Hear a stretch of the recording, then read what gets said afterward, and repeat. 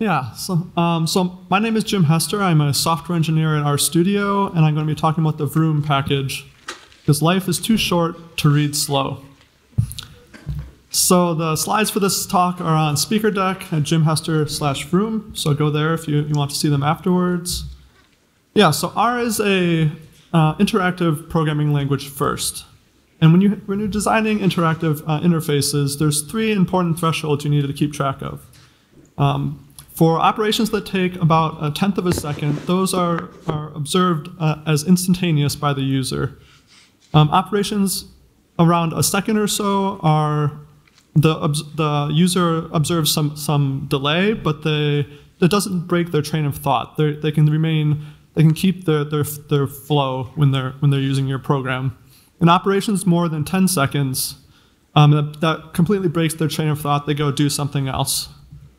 And you might say that you want your interactive programming environment to give you feedback faster than the user's impulse to switch and go open Twitter or Hacker News.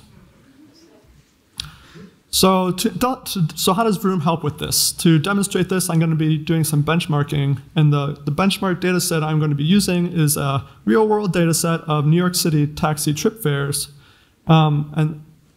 Most of the benchmarks are on only one file of this data set, which has about 15 million observations, 11 variables, has a file size of about 1.5 gigabytes, and has a mix of column types, some characters, some doubles, and some date times. So this is a pretty representable data set for real-world use. And I'm running all of these benchmarks just on my laptop. So reading this data set and using the read to lim function takes about 80 seconds to run. And vroom is able to do this in 1.8 seconds. So that really gets you to the lower two thresholds that we're aiming for, that we don't break our train of thought when you're doing this initial read. So how is vroom able to do this? How is it able to have such a dramatic reduction in the time taken to read the file? So the first thing is that vroom uses memory mapped input-output, so it's a very efficient input from the disk. Secondly, all of the indexing operations are multi-threaded, so you can use all of the cores on your machine. Third, it uses an efficient C function string complement span, which is often implemented with hand-optimized assembly. And finally, and most importantly, it uses the alt-rep framework available in R 3.5+. So what is this alt-rep framework, and why is it important to the performance of vroom? So it stands for Alternative Representation. As I mentioned, it's available in R 3.5+. And what this does is it allows you to, rather than having all of your vectors be backed by blobs of memory, you can have completely customizable memory storage. So it doesn't have to be a blob of memory. It could actually just be a function that generates the data on demand. Or in our case, and all of these functions are actually transparent to existing R and C code. So your code doesn't need to change at all to take advantage of this. And what this means for us is that we can use this to do on-demand parsing of the values. So when I'm doing that initial read of the file, all I'm doing is indexing where all of the delimiters are in the file. And then I don't actually read the values until you actually use them in your scripts. So what is the effect of performance on this? So I can run vroom without using altrep, and that's the top bar. And then actually using altrep and doing this delayed parsing gets us the speed that we saw previously.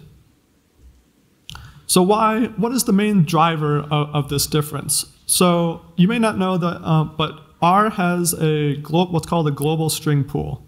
So what this means is that if you have a character vector, the thing that is actually stored in the vector is a pointer into this global string pool.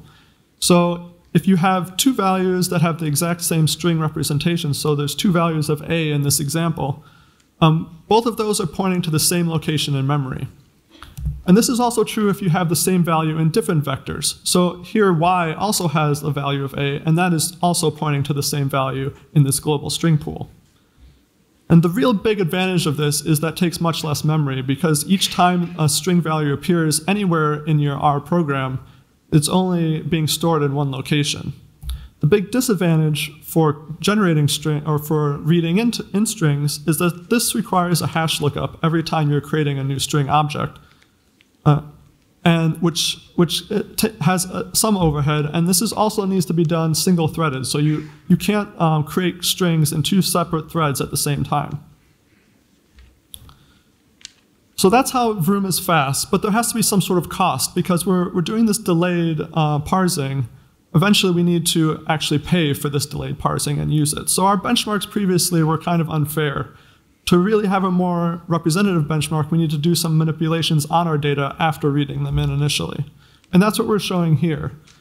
So this is still doing the reading, but I'm also printing the data set using head, tail to look at the beginning and the end of the data set, sampling some rows within the data set, filtering based on a single column, and then doing a group by and summation aggregation.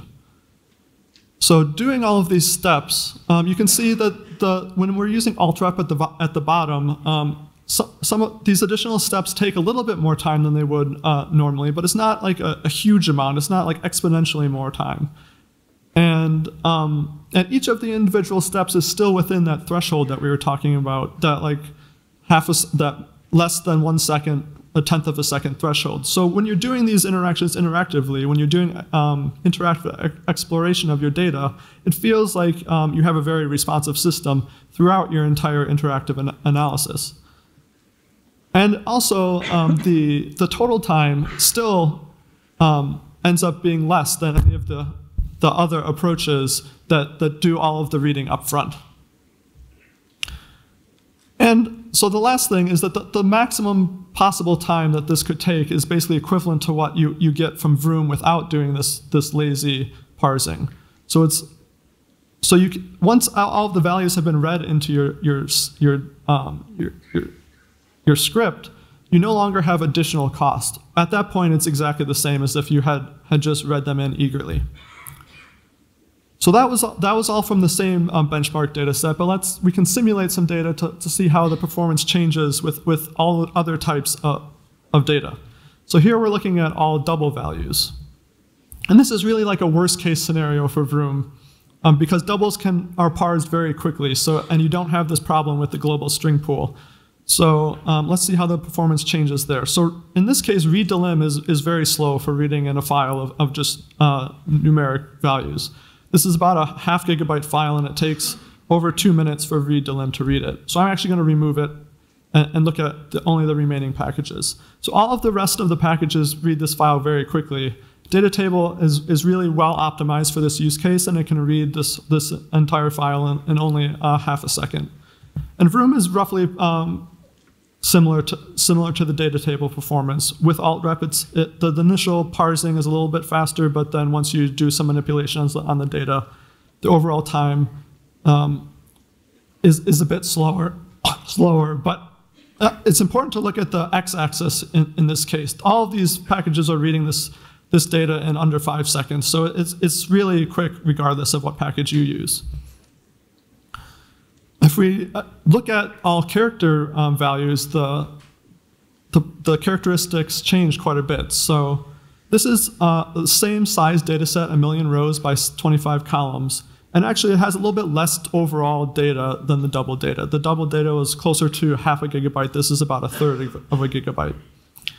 But if you look at the x-axis here, all of the other packages are here much slower than reading in the equivalent sized double benchmark.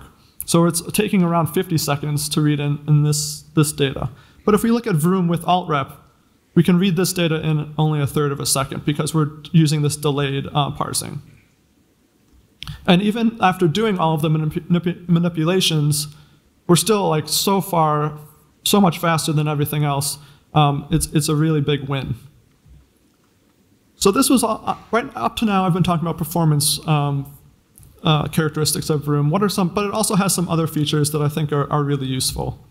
So the first of which is a nice interface for column selection. So often people will read in a data set and then use dplyr select to select a specific columns that they actually want to analyze later. So in this case, I'm reading in this taxis data set, and and I'm selecting the medallion column, a pickup date time column, and any other column that ends with amount. And we can use basically the exact same syntax in vroom. This is called like tidy select syntax by using the call select argument. So we don't actually need the data table, or sorry, the dplyr package at all to do this type of selection. And the other nice thing is this is a little bit more performant because we're not reading in those columns and then throwing them away. We're just avoiding reading them in the first place. So we can also do other selections like removing a specific column or renaming a column. The other thing that vroom provides is a really nice interface for combining multiple data sets into one single data set. So this taxi data set is actually 12 total files, and we can combine all of those files into one data set by simply passing the file path directly to the vroom function. And then it will index all of the files and combine them together into one data set. And we can also include the file path in our data set. We're using this ID parameter. And that's useful because often the file path actually contains data, like the date that each of the files was collected on. So what's the performance in this case? So this data set so I read in all of the full taxi trip fare data set, which is 12 1.5 gigabyte files, around 18 gigabytes in total. And vroom is able to read it in about 12.5 seconds. So it ends up being like 173 million rows. And in addition, after doing all of these various data manipulations, that ends up being around 25 seconds or so for the total manipulation. So even with fairly large data, you're still able to have this interactive exploratory relationship with the bigger data. So vroom also has a reader for fixed width files. So, and it uses the exact same features that we talked about previously, so you can still use this lazy parsing. And this data set, this is another real-world data set of about 500,000 rows, 156 columns, and a 1.5 gigabyte file. And vroom is able to do it in less than a second. Whereas if you look at the read fixed width file, this takes almost 20 minutes in that case. Vroom also has a function for counting lines, so it basically does the same delayed parsing in this case, but this is really useful if you want to just get a line count for a given file. You can just call length on the object and get the length, but you can also do things like look at the head or the tail, the beginning or the end of the file, or sample lines from within the file really easily without having to read in the entire file. So vroom also has an efficient writer that works on native R connections directly. And it will actually, if in the gzip case, it will actually create a gzip connection under the hood. So you can just give it an output file with a gz extension. It will create the gzip connection under the hood and write to it. And the performance is on par with data table. And so you can see the vroom is basically either a little bit slower or a little bit faster depending on the benchmark. But it also, as I mentioned, it also has this it uses native R connections, so you can pipe to other things like a Z standard compressor as well. And I should mention, I think Arun mentioned this briefly, that the gzip support isn't in the CRAN version of data table yet, but is coming in the devel version. So vroom is on CRAN. You can install it with install.packages vroom. There's a website, vroom.rlib.org. I made a YouTube video screencast going into a little bit more of the details of the package, so you can see it at that location. And then vroom is a new package. There's probably bugs, so I'd love for people to try it out. If you find some issue, please report it. If you have a feature request, report that. And I'm happy to answer any questions. Thank you.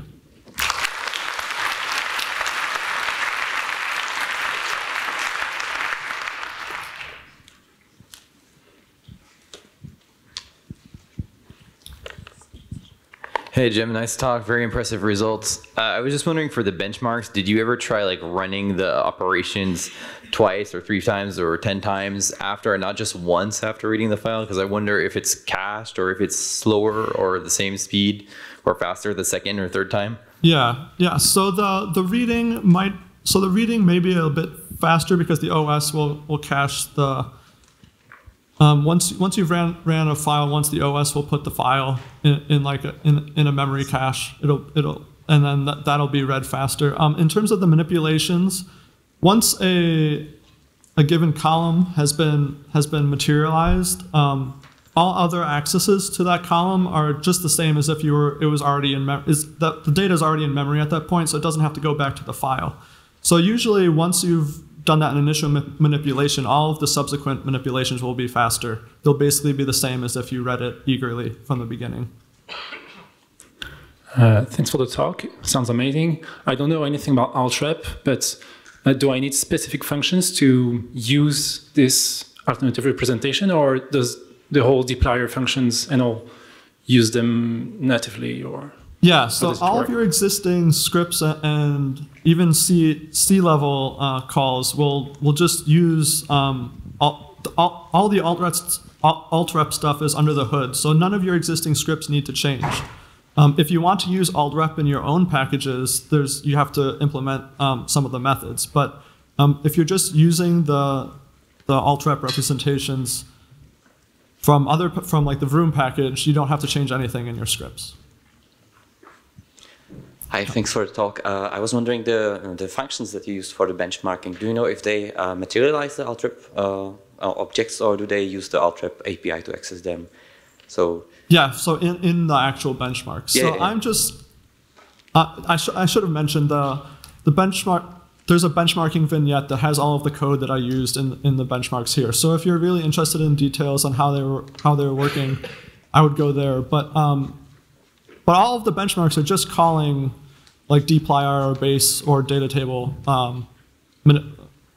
R functions directly. They're not doing anything like special with altrep. Hi, Jim. I'm here over there. Yes. Can you tell me a little bit more about the production readiness? For example, important functions like finding errors in CSV files. Which line caused an error?